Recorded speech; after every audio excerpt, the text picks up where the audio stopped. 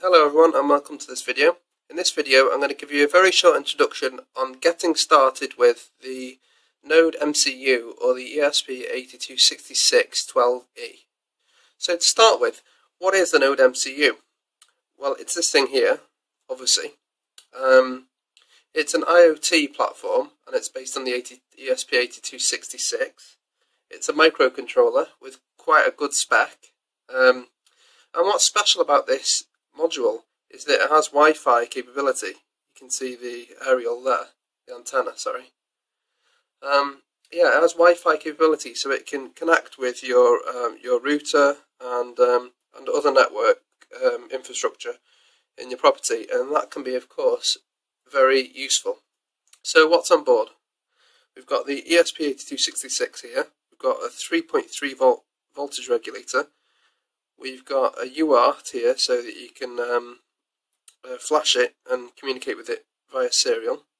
We've got the two buttons here which are manual reset and manual flash, which you don't always need. A couple of capacitors to stabilise this, and then one or two other bits and pieces here. The pins, it has quite a lot of pins as you can see here all along, and okay, they're quite useful, but they're also quite problematic. They're not the simplest of pins. Well, this whole thing is not the simplest of modules to use. It's not without problems. But anyway, okay, here are the pins. Now, to be able to use this, you can use your own UART and connect to the RX and TX, ground and 3 volts, but you can also use this here, which has already been provided for you, and that's what I'm going to use.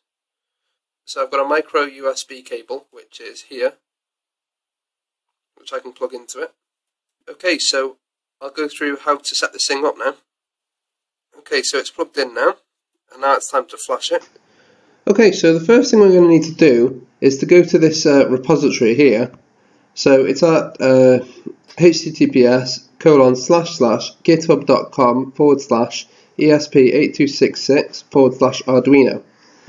And then when you're in there, if you just go down, well, you can read all about it here actually, and you can read all about the library, but anyway, what we want is the boards manager link. And the boards manager link is here.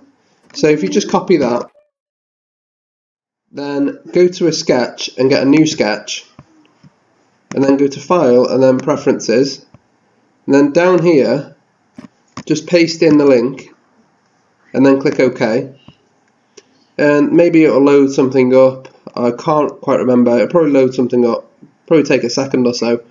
When you've done that, go to Tools, then Board, then Boards Manager. When you're in Boards Manager, you can see Type All, and you can see Filter Your Search. Click in Filter Your Search and then type in 8266, and you'll see this package here, ESP8266 by blah blah blah blah blah. And you can see down here it says NodeMCU. So click install there, and then when that's installed, click close. Okay, so when you've done that, just restart Arduino and then open a new sketch if you've not already got one open. Then go to Tools, then Board, then go down and you should be able to see the NodeMCU. NodeMCU, where is it? There it is, right, choose this one, NodeMCU 1.0 ESP12E. Click that one. Then go to File, when it's loaded, go to File and then Examples.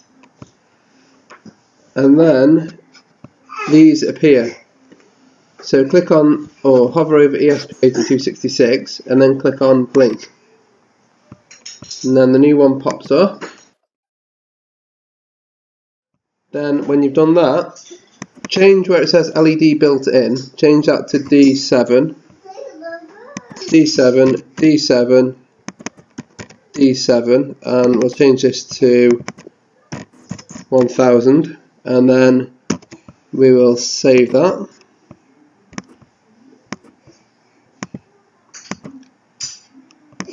Okay, and then when you've done that, plug the ESP8266 in. Check the COM port. Right, I don't have a COM port at the moment, that's a bit strange. Just plug that back in. COM9, okay, that's right, and then upload. That's controlling you if you don't already know.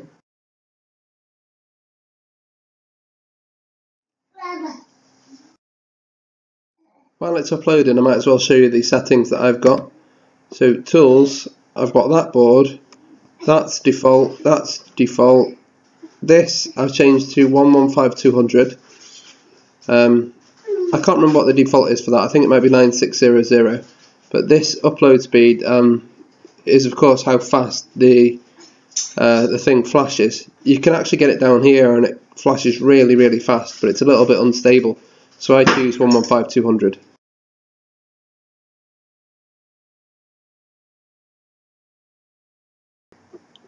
Okay, so that's uploaded, and now I'll focus the camera on it so you can see.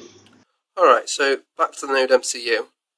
Now if I get my LED now and just put it across D7 and ground, you should see it blinking. D7.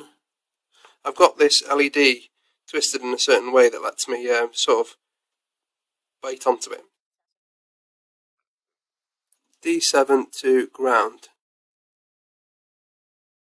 There we go, you can see it blinking. Okay, so that's how to quickly get set up with the NodeMCU. Once again, thank you for watching. If you enjoyed the video, don't forget to click subscribe.